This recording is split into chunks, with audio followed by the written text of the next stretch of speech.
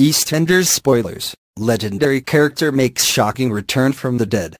And in scenes to air next week, the first of the Slater clan will return, bringing bad news with them back to Walford.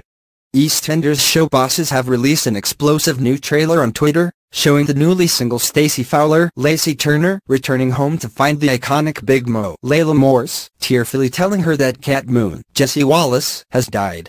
However, with the famously cash-strapped Slaters unable to give Cat a proper burial, the entire EastEnders cast rally round to throw a huge party in the Queen Vic as a celebration of Cat's checkered life. Mick Carter, Danny Dyer, feeling newly refreshed after Phil Mitchell, Steve McFadden finally ousted Aidan Maguire, Patrick Bergin, calls for the event to be the greatest show on earth, before rallying around a motley crew to assemble the big night.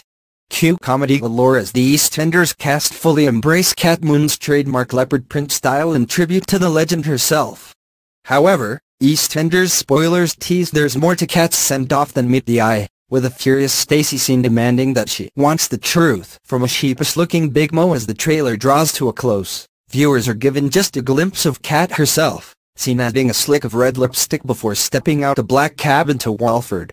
EastEnders spoilers have revealed that Cat, alongside Stacey's mum Jean Slater, Gillian Wright, will be returning to Albert Square in a shock show shake-up. They join Mel Owen, Tamzin Outhwaite, in returning to the soap after a breakaway.